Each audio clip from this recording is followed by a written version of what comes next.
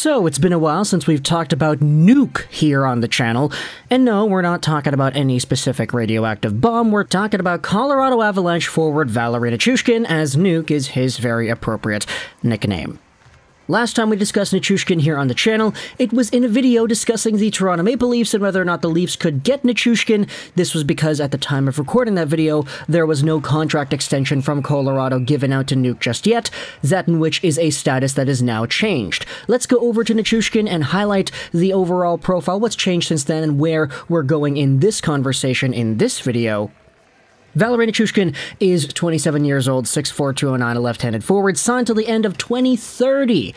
So yeah, very, very long contract extension there at $6.125 million a season, and he also has some trade protection. He's got a no-move clause for the first 3 years of the deal, and then the last 5 years of the deal, he's got a modified no-trade.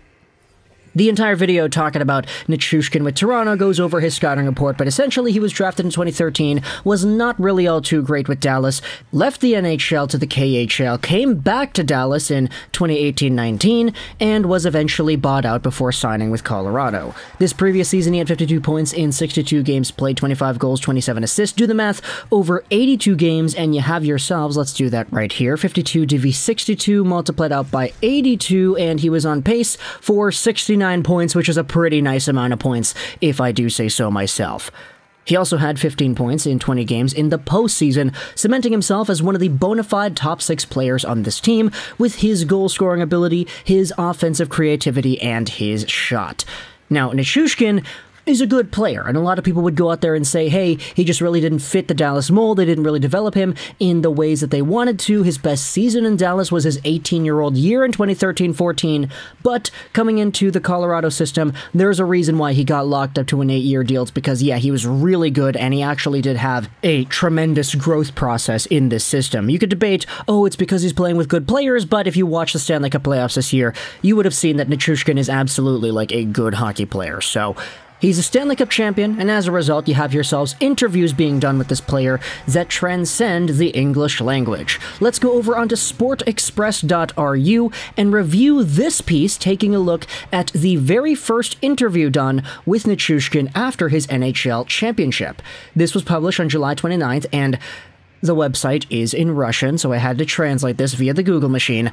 We lost the 5th match of the finals, and I started to freak out. It seemed like we were missing the cup, Nichushkin said. The article will be linked in the description if you can read Russian and you want to read it yourself, or if you want to be like me and translate this into English before reading, but I wanted to go over this piece not because of anything Nichushkin says about the Stanley Cup, or about the 82-game season, or his injuries throughout the year, or whatever, the fact that he played the 6th game of, I believe it was the Stanley Cup Finals, on some painkillers. I don't care about any of that stuff.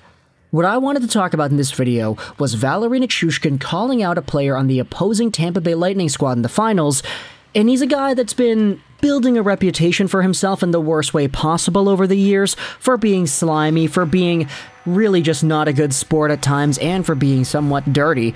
Today we're talking about Nichushkin calling out Corey Perry, formerly of the Anaheim Ducks, formerly of the Dallas Stars, formerly of the Canadiens, and formerly of, or not formerly of, currently of the Tampa Bay Lightning. Now, Corey Perry made history in this recent Stanley Cup Finals period by becoming the first player in NHL history to make the Stanley Cup Finals 3 years in a row with 3 different teams and to lose each time. He is not the first player in Stanley Cup Finals history to appear in the dance 3 years in a row on separate teams. That honor belongs to Marian Hossa, who in 2008 did so with the Penguins. In 2009, he did so with the Red Wings. He lost both those times before eventually winning in 2010 as a member of the Blackhawks. Corey Perry did not have the same luck. He had 2020 with the Stars, 2021 with the Habs, and 2022 with the Lightning. He lost each time. You could say all you want about karma, you could say all you want about the fact that he's already had a Stanley Cup in 2007 as a member of the Anaheim Ducks, but all in all, it's kind of a funny story to see Corey Perry make the dance 3 times in a row and lose each time. This is what Valeri Nichushkin said in this Russian interview about Mikhail Sergachev. Yeah, we're going over Sergachev first because it kind of leads into the Corey Perry question. Did you use any tricks on the verge against compatriots? Okay, that doesn't really make too much sense. The question is, did you use any underhanded tactics, I guess, against your opponents in the finals? Sergachev tried to poke and unsettle me a little bit, and I answered him. It's normal when the cup is just a stone's throw away. Wow, that's a very nice sentence. It's normal when the cup is so close, that's what he's trying to say. They would cling to him, even if we're both Russian.